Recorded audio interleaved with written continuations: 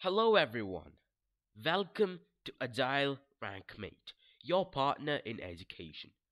Today we'll be looking at TALLENTEX 2024 sample question paper. Today we'll be covering class 9 science, which are physics, chemistry and biology. Let's begin. First question. The diagram shows the relative strengths of the gravitational force for planets of different masses. The size of each planet represents the planet's relative mass. The arrow length indicates the relative amount of gravitational pull that each planet would exert on an astronaut in space. The relationship between the mass of the planets, m, and the relative strength of their gravitational pull is.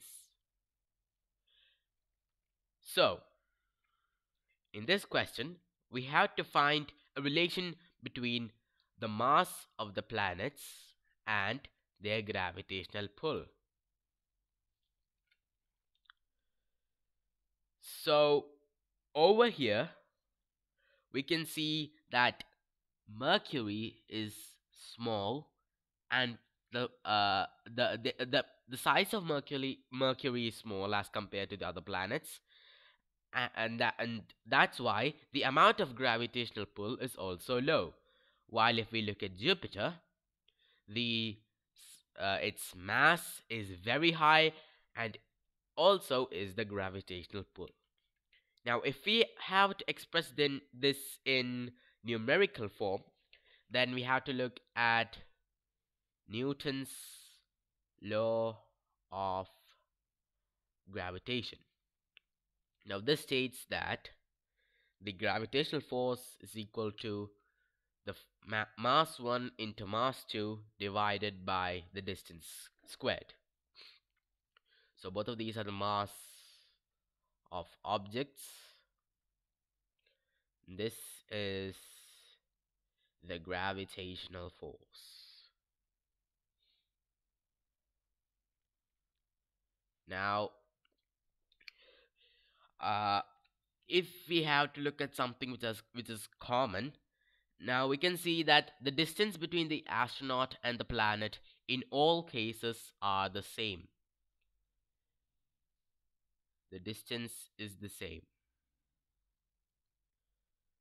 So that means if you had to check for each planet, this r square will remain the same. And so will m1. M1 will also remain constant because M1 is the mass of the astronaut. In here we are looking at the same astronaut in each case with their relative gravitational force with each planet. So the only thing which varies is the force of gravitation and the mass. So over here, if we increase mass, and since it is in the numerator, that means that the force of the gravitational force will also increase. This means that if we increase mass, the gravitational force increases.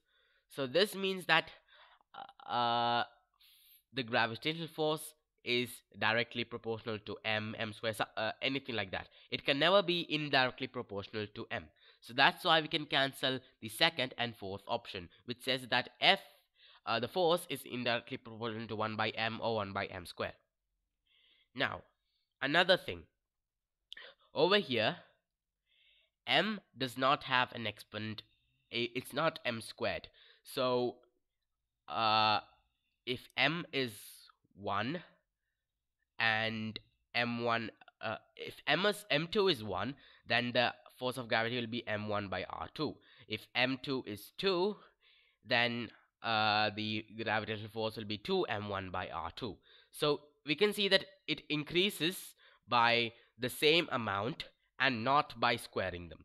So that's why option 3 is also incorrect, since it says that the gravitational force is directly proportional to m squared, which is not the case. So option 1, the gravitational force is directly proportional to m, is the correct answer in this question. Next question on chemistry. Two liquids A and B have the same boiling point. Liquid A is kept at sea level and liquid B is kept at the mountaintop. Which of the following is the correct observation on heating? So, uh, this question deals with the boiling point of the A and B. In the question, it says that both of them have the same boiling point. Now, what does this mean? This means that it will, both of them would have would need the same amount of energy to convert liquid into gas. So, the same amount of energy would be required to convert them. And if we are to look at the definition of boiling point, then uh, the boiling point is the amount of, they say, the conversion of liquid to gas at atmospheric pressure, normal atmospheric pressure. So there will be some pressure, but in order to conquer that pressure, it will reach some boiling point so that the space between the particles would increase and the liquid would convert into gas. Now, this is the atmospheric pressure, normal atmospheric pressure. Now, if we look at the next sentence, it says that liquid A is kept at sea level and B is kept at mountaintop. Now, what is the difference between one thing kept at sea level and one thing at the mountaintop? Now, if we see in the sea level, it has the normal atmospheric pressure. Now, if we look at the liquid at the mountaintop, it would have lower atmospheric pressure. Now, this is the key to answering this question. Now, let's say that this is the liquid we're talking about, and if it's at normal atmospheric pressure, then it would require some amount of energy to conquer it, the same amount of energy and to conquer the atmospheric pressure. However, if there is less atmospheric pressure, then we would need less amount of energy to conquer it and convert to gas, less amount of energy to increase the intermolecular space. So that means the boiling point would decrease, because if to convert uh, the liquid to gas, we only need low amount of kinetic energy, and and lower the temperature, lower is the kinetic energy. So the liquid B would have a lower boiling point.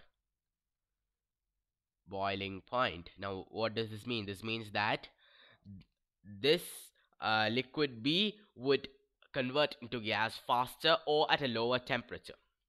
Now, if we look at the options, we can cancel the option 4 cannot be determined, because we just determined what would happen on heating, what would happen to both liquid A and liquid B. And option 3 is incorrect, because it says that both A and B boils the same temperature, which is false. We've just found out that B boils at a lower temperature, and that's why option 1 is incorrect, which says liquid A boils at lower temperature than B.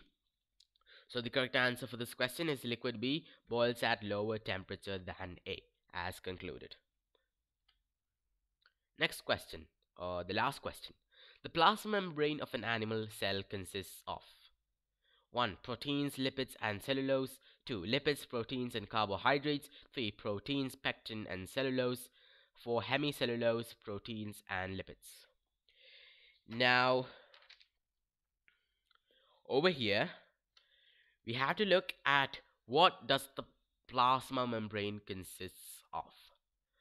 Now, this many scientists have tried to figure out, and the most perfect model is the fluid mosaic model, which was discovered or proposed by two scientists, Singer and Nicholson. Now, the fluid mosaic model consists of this would almost be the fluid mosaic model in a 2D format. So these are the three types of things that are present in the plasma membrane. Uh, and then there are these things which and yeah, and some of them on the protein. So in this fluid mosaic model, it consists of proteins. This big block is a protein, and these are phospholipids, nothing but lipids or fats. And the small things which are attached to each of them are the carbohydrates.